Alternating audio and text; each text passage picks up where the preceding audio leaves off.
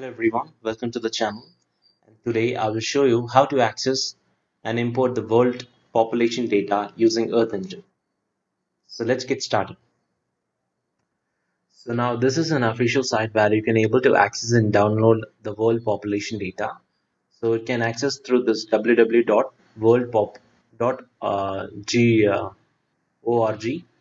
So this is a site for spatial demographic data for research, and let me show you the different data that is available. So you can also see what is a world population data, and these are the different world population spatial demographic data. So we have a world population of COVID-19 research, mapping population, spatial demographic data, and mapping development indicators, and population dynamics. The mission of this world population data. So now to access this data through Google Earth Engine, I will show you now. So in Google Earth Engine, you can access the world population data through go to an option called datasets and search by world population. Search by world pop. Let me show you that.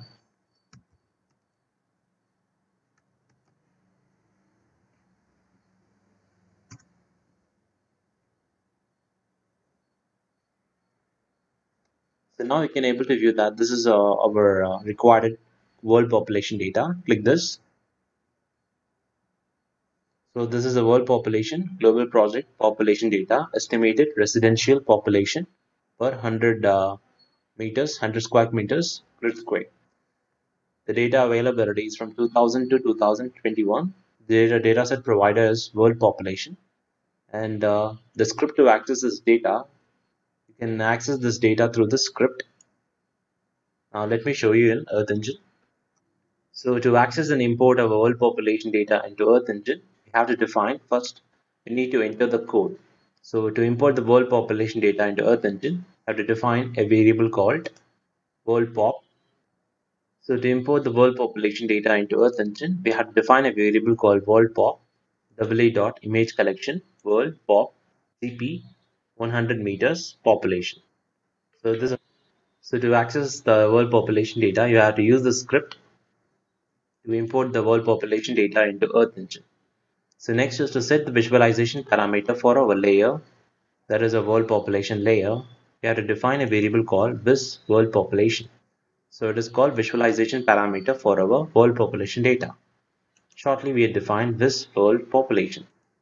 So we are using specifically the bands we required for our uses.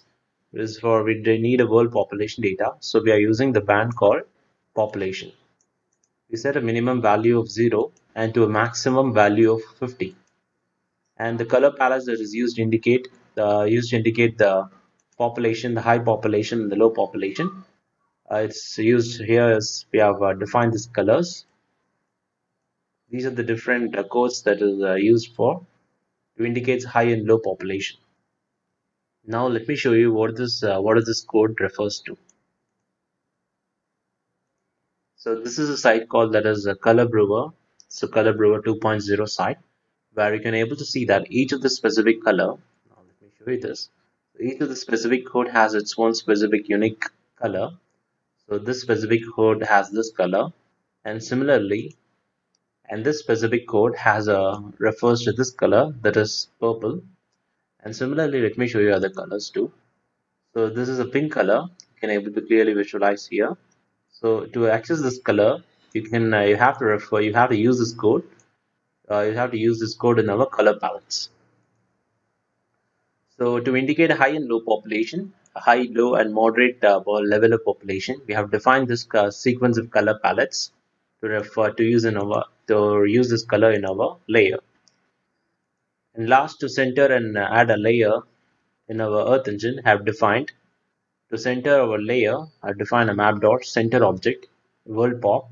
World pop refers to this layer, that is our variable, this image collection, world population data, and with a zoom level of 5.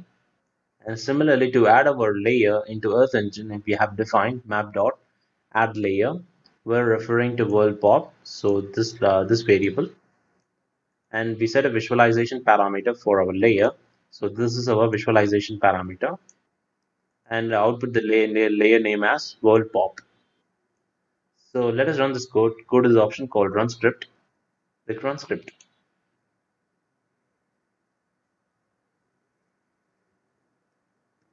So now you can able to see the layers being loading. So now we can able to clearly visualize the world population. So the green indicates here. The green indicates. Let me show you that. So here the green indicates the high populated areas. Green one. So this dense color refers to a high populated areas. Compared to this color, that refers to a low or nil low populated areas. So you can able to see that there is a high populated areas in this region. And similarly, let me show you other regions too. So this is Egypt. So now you can able to clearly view that this is over Egypt, where towards the delta there is a very high concentrated population, very high concentration of population is observed around here. Let me turn this layer, turn off this layer. So you can able to clearly view that this is a Cairo. Let me show you the satellite mode.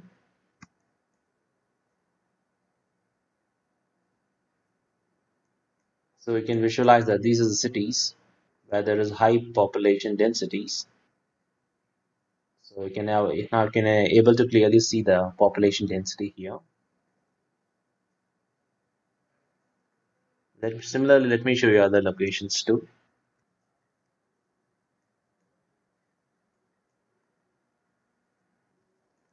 So suppose if you want to refer to United States of America, you can go to this place, and you can clearly view the different population using this population data. So you can clearly able to view that the city location has a higher population density compared to other regions, has a very low population. So this greener portion indicates a very high population, and this color refers to very low population. Let me turn this layer. So you can able to see that this is a city called Chicago. Let me zoom in. Let me turn this layer on. So now you can clearly view that there is a very high concentration of population.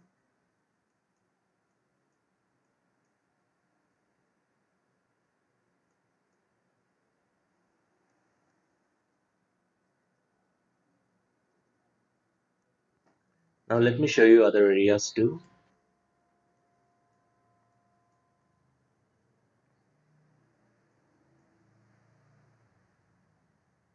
So you can also able to view that there is several locations in the European countries. We have a very high population densities being observed. So you can able to clearly view that. This is Paris. Let me zoom into it. So now you can able to view that there is a very high population density. Let me turn off this layer. So you can clearly view that this is a urbanized areas and has a very high population rate.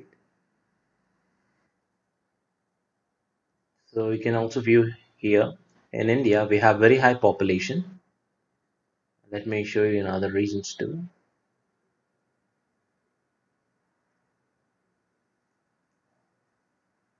So this is Chennai.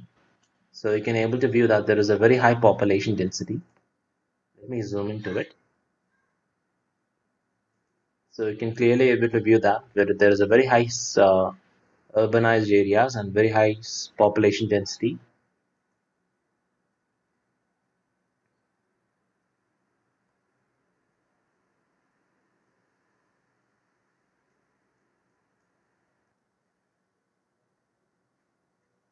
So in this video I have shown you how to access and import the world population data using Earth Engine.